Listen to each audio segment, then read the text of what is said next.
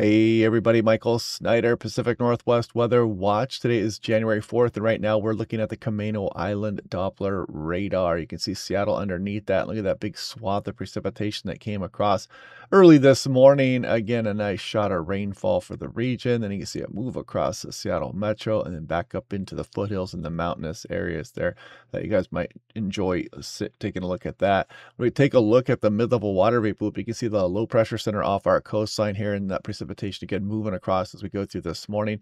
So we're going to remain unsettled here for a couple days, and then we've got a bit of a pattern change. We swing some of these systems out of the north and west, bring some colder air aloft, and we're going to build up some mountain snows before we have yet another pattern change after that, which we'll take a look at as well. And if you want to watch all this crazy weather come in here, get one of these Tempest weather stations, save 10% off by clicking on the link down below. You help support the channel as well. Check out the Facebook page also. So it's Pacific Northwest Weather Watch. I'll leave the link down below, but this just makes it easier for a lot of my users to share it with friends and family. So getting that going out there. Working with Washington Weather Chasers also to kind of get the word out there. Ben Yurkovich over there doing a good job. And taking a look here at Seattle-Tacoma National Weather Service. Again, the coastal flood advisories, coastal flood warnings are out there for some of the very high tides. It's a good thing we didn't get these overly excessive strong winds because the water levels are very high. It could still be causing some flooding issues. There's even that coastal flood warning for places like Bellingham and some of the San Juans this morning. Something similar for the Oregon coast here also. And you can see they talk about that as we go through the next weekend, Spokane talking about the cool down occurring, and I'll show you more on that here in a moment. Updated snowfall. This was last night. This goes through Monday night. Check out Crater Lake, another foot and a half there. So be careful when you're out and about across some of the higher terrain. The Siskiyou's maybe getting a little bit of snowfall here as well, much higher across the surrounding terrain, however. And if we take a look at today, you're going to see they did put a thunderstorm risk across southwest Washington, portions of northwest Oregon with some of these showers moving in. And if we take a look at that, this is the experimental product, the RRFS. This is going to take over for the high resolution rapid refresh and the North American model. And you can see these showers moving in as we go through the day today. Maybe some moderate and occasional heavy rainfall as some of these move through. Some mountain snow is kind of hit and miss across some of the mountainous areas. But as I'm scrolling through here, you notice kind of the more persistent band of snowfall there across some of the southern Oregon Cascades as we go on in through Monday morning. Then we get a bit of a break, and then we start to bring the next frontal system, as I mentioned, out of the north and west, and you can see some of the mountain snow coming in with that. Check out this frontal system as we go through the day on Tuesday, pushing across the coastal areas, moving across some of the interior region there. We get a little break from that system, and then yet another system is on its way out of the north and west. This one a little bit chillier as we go through Wednesday night, another frontal system sliding through with that, and some more mountain snow. And again, high tides out there. Very early this morning for the Puget Sound will be dropping off a bit, but staying high during the day today. Then a very low tide in the overnight hours and another very high tide, probably the highest of the bunch here as we go through tomorrow morning. So hopefully, again, not much wind will be out there. Cape Disappointment, closer to noon here today, we'll be dealing with the high tide. Then a very low tide again as we go through this evening, then bouncing back again, some high tide activity there as well. So if we look at the wave action, you can see the Pacific Northwest is to the right of this image. There's the Gulf of Alaska. You can see Kodiak Island, for example. If I put this into motion, you notice we have some wave action out here. It's a little bit elevated, but it's nothing too crazy for the Pacific Northwest. And as you scroll on into the next couple of days, you'll notice this system coming across the Gulf of Alaska. It's got some strong winds, long fetch, so it's getting some pretty big wave action rolling into the west coast of North America here. And this goes as, well, let's see, when that starts to arrive, you know, the yellows are 10 plus foot waves, and then we start to get on in towards Wednesday morning. They really start to build. We go through Thursday morning, some pretty big waves out there on the coastal areas. More of a west-northwesterly direction with that. Now, taking a look at the European model. So again, precipitation ongoing here. There's the first system, then we flip the switch there. We go out of the northwest. European showing something similar to what I showed you with the RRFS.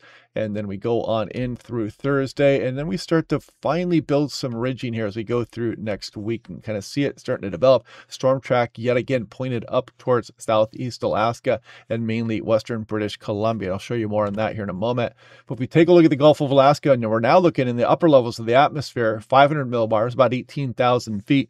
You can see the chillier air aloft moving in as we go through tonight into tomorrow morning. Then again, that pattern change. Look at this slug of cold air as we go through the day on Wednesday. The coldest air aloft arriving as we go through probably Wednesday afternoon, evening, and Wednesday night. We'll take a look at some of the impact from that. And then you see the ridge starting to build here out across our area as we go towards the end of the run.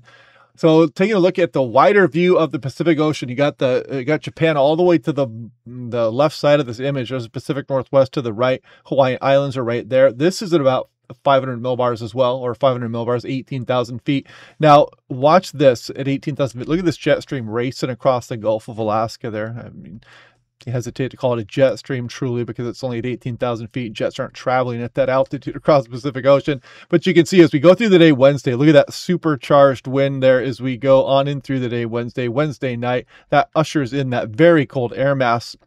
Now, on the flip side of that, if I show you 200 millibars, this is 39,000 feet, a lot more planes up here. This is more properly a jet stream, but you can see the trough we're dealing with now. What I want you to pay attention to is this very potent jet stream coming off the coast of, the Western Pacific Ocean, coming off the coast of Asia out there. So we drive across this trough as we go through this Wednesday. There's that cold air aloft arriving, but this jet stream is extending out across the Western Pacific, and that's what's going to trigger the ridging downstream. As we go to the very end of the run, you can see that ridging here. So we may get a break and dry out a bit as we go towards the mid portion of January. More on that here in a moment. It depends on how things set up exactly, of course. And again, 500 millibars, a little bit of a closer look. There's Wednesday night system right there. And 700 millibars, 10,000 feet, also showing you. We do have a three-dimensional atmosphere. And as we go through the day Wednesday, you can see that slug of cold air arrive right there. And then the ridging behind it. So if we take a look at some of the lower level winds, I was kind of checking out to see if we were getting to get some significant convergent zone activity. And I want to check out that system as we go through Wednesday night. So you can see it as we go through the day Wednesday. We do bring some of this convergent zone activity late Tuesday night into Wednesday, and we go through Wednesday night. And again, you can kind of see it stretch here across the region. That's when the coldest air aloft is going to arrive. We do have the potential for some lower elevation snowfall where the best convergence sets up with that cold air aloft across the region. So we will be watching that as we go through the upcoming days. Again, Wednesday night, probably the best, and it's showing some of that across Skagit, maybe northern Snohomish County. We'll continue to watch that over the next few days. So, because if we look at accumulated positive snow depth change in inches and scroll through here, you'll see that as we go through Wednesday night, notice this going on up here, again, across Skagit County. You could get some convergence zone activity. And again, we'll be watching the higher hills with the arrival of this cold air and whatnot, some convergence zone activity here, mainly north of Seattle. More on that here in the next few days. But if we look at the artificial intelligence, there's the troughing we're dealing with now. There's our shot of cold air, again, as we go through Wednesday night. Then we start to build that ridge here across the west coast of North America. It gets really extended all the way up into northwest Alaska. Now, on the flip side of this ridge wants to keep developing, and then it eventually starts to retrograde a little bit to the west. You see how it did that? There's the Gulf of Alaska here. And the ridging pushes off a bit far enough to the west, and you may at the end of that get some of this coming down on the backside for some cooler air trying to get down into the Pacific Northwest. Of course, there's no guarantees on how that's going to unfold. I'm just kind of exploring possibilities on how we could get some Arctic air, some cooler weather down into the Pacific Northwest. And right now, that's probably our best shot as we go towards January 17th, 18th, 19th, maybe the ridge retrograding and allowing for some cooler air to move in. Now, looking at the European 15-day precipitation anomaly, of course, the storm track pointed northward. It's going to leave us with a lack of precipitation here as we go through the next 15 days. So again, we'll see how that turns out. Now, on that note about the extended ridge and just exactly what it's going to do, I want to show you last night's European model. So there goes that slug of cold air we talked about Wednesday night.